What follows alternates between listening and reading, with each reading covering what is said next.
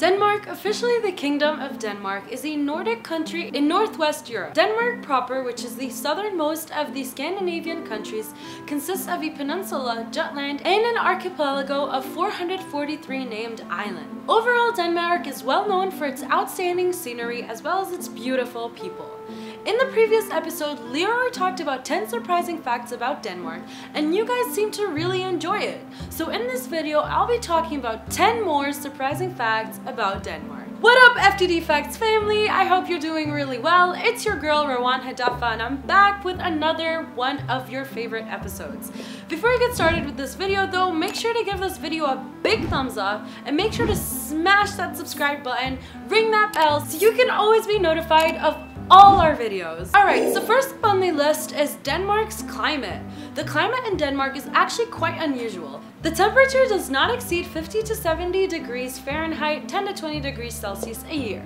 The country is small and flat, so there's little climatic differences between the areas. However, the western coasts of the Jutland Peninsula are milder, windier, and rainier in comparison to the rest of the country.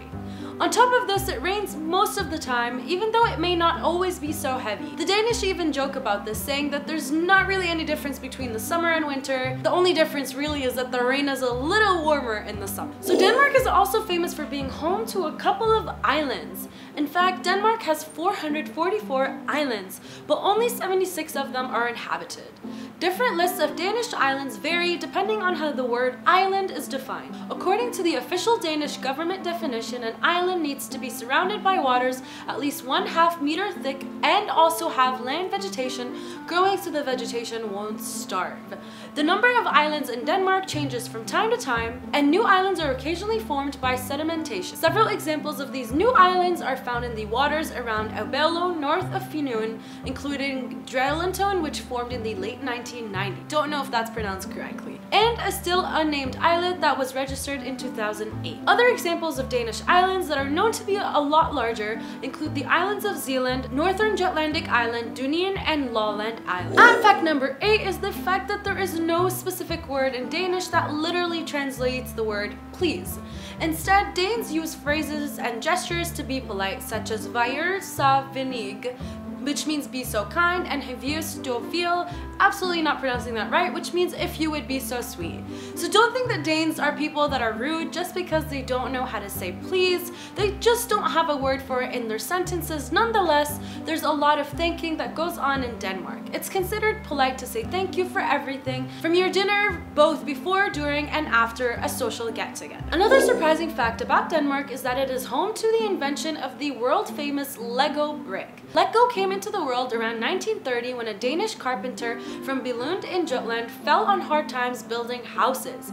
He supplemented his trade making wooden toys and was so successful that he was soon only making his wooden building blocks. Carpenter Ole Kirk Christensen was a visionary man, and he was soon importing technology to produce injection molded plastics, revolutionizing manufacturing and setting the course of Lego for the next century.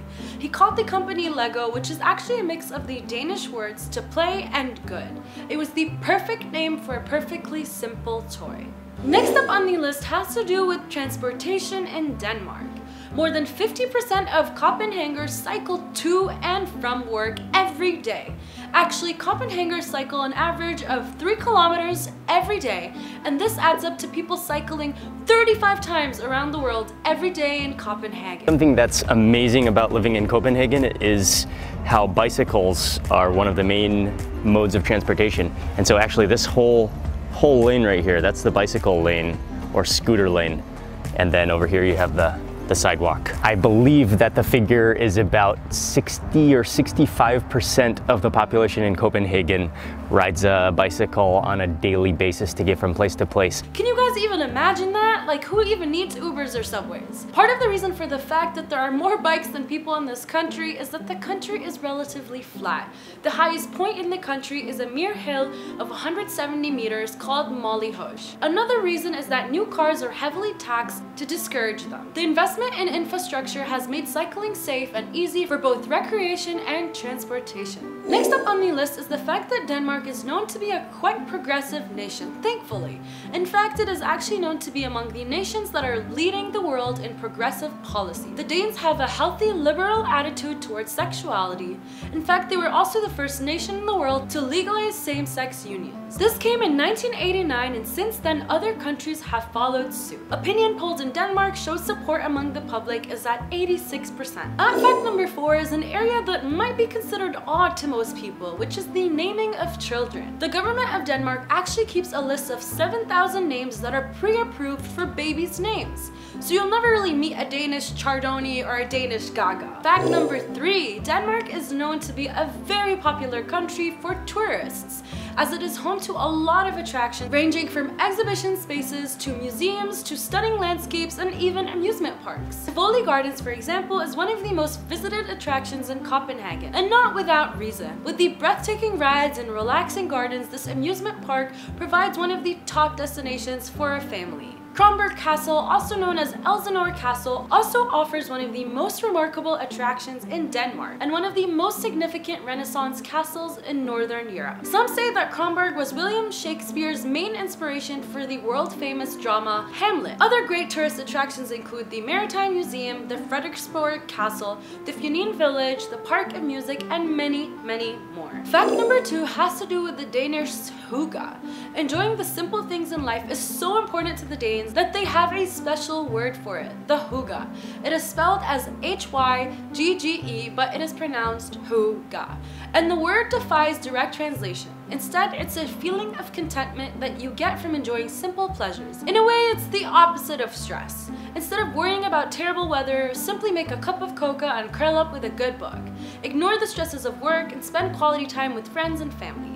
These are all examples of hygge, and it's a concept I think we should all be embracing, not just in Denmark. The last but definitely not least fact about Denmark has to do with the level of happiness found in this country. When international surveys ask citizens around the world how happy they are with their daily lives and personal circumstances, Denmark always comes in among the top 3 happiest countries in the world. But what makes the Danes so happy? Is it the tuition-free access to high-quality education? Or the no-fee public healthcare? Is it the relative lack of crime and corruption, or just plain Danish hygge? According to the World Happiness Report, happiness is closely linked to social equality and community spirit, and Denmark seems to do very well in both. Denmark actually has a high level of equality and a strong sense of common responsibility for social welfare.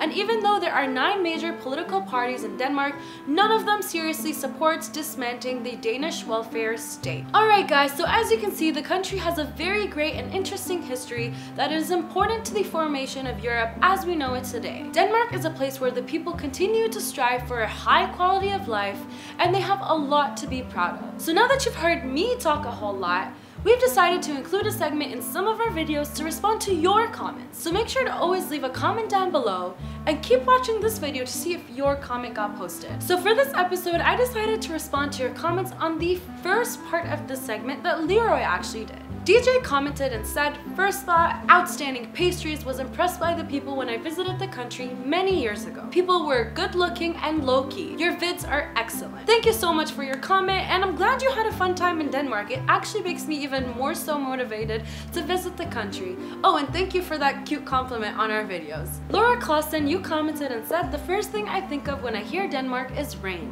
because it rains a lot here in Denmark." Honestly, that makes a lot of sense now, because when I was doing research on the country, I did see that a lot of people talked about how much it rains.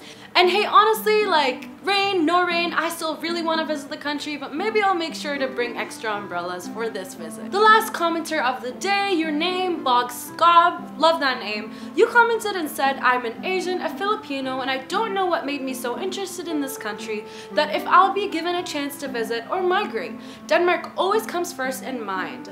I love everything about this country." I mean, hey, honestly, if you're gonna migrate, take me with you, because I'm so intrigued by this country myself. Okay guys, I hope you enjoyed this episode. I had a lot of fun filming it for you. Before you leave the video, make sure to check out my Instagram and YouTube channel down below to see what I'm up to. Oh, and wait, I'm going to leave you with another video that you have to check out. Trust me. I look forward to seeing you guys in our next episode. Bye!